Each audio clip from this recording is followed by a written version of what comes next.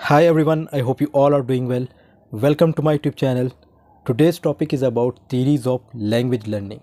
In the previous videos, we talked about three theories. The first theory was grammar translation method, the second was direct method, and the third was audio-lingual method. So you can find those three videos link in the description. Watch those videos as well, that will be helpful for you. Today we are going to talk a bit on the fourth theory, that is the natural approach. So the natural approach is a method of language teaching developed by Stephen Krashen and Tracy Terrell in the late 1970s and early 1980s. It aims to foster naturalistic language acquisition in a classroom setting. As by its name we can guess that it aims to foster naturalistic language acquisition in a classroom setting, and to this end it emphasizes communication and places decreased importance on conscious grammar study and explicit correction and student errors. Efforts are also made to make the learning environment as stress-free as possible.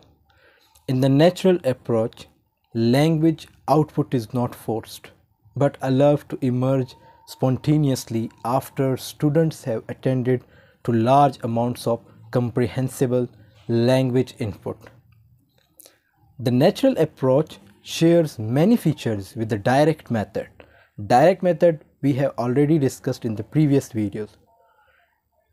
Like with the direct method itself, also known as the natural method, which was formulated around 1900 and was also a reaction to grammar translation method. Direct method was again the reaction of grammar translation method. Both the natural approach and the direct method are based on the idea of enabling naturalistic language acquisition in the language classroom. They differ in that the natural approach puts less emphasis on practice and more on exposure to language input and on reducing learners' anxiety. The second question which arises in our mind, that why should I use this method? Why should I use natural approach? The natural approach enjoyed much popularity with language teachers, particularly with Spanish teachers. In the United States, Mark 1997 puts forward 4 reasons for the success of the method. First, he says that the method was simple to understand despite the complex nature of the research involved. And the second reason which he puts, that it was also compatible with the knowledge about second language acquisition at that time. And the third reason, Krashen stressed the teachers should be free to try the method and that it could alongside their existing classroom practice. Finally, the fourth point, that was Krashen demonstrated the method to many teachers groups so that they could see how it would work in practice.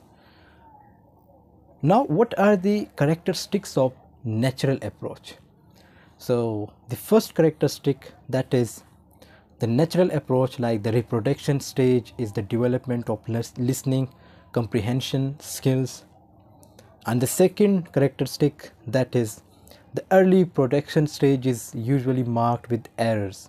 As the student struggles with the language, the teacher focuses on meaning. The third characteristic, that is one of extending production into longer stretches of discourse involving more complex games like role plays, open-ended dialogues, etc. As we have discussed SWOT in the previous videos, in grammar translation method we discussed SWOT as well as in the audio-lingual method. So again here in the natural approach we will discuss what does SOT means. S means strengths, like speech production comes slowly and is never forced. Students feel comfortable. And W means weaknesses. What are the weaknesses of it? It does not develop the 4 skills like listening, speaking, reading and writing. And its too much easy for teachers. And O stands for opportunities. Teachers must correct students' mistakes. And the last, that T stands for threats. Threats must be centered in all four skills. Now, what are those four skills? Listening, speaking, reading, and writing. So this was all about today's. I hope this video has been helpful for you. If this video has sparked your interest, I suggest you to like, share, comment, and do subscribe to the channel. See you in the next video. Take care of yourself. Allah Hafiz.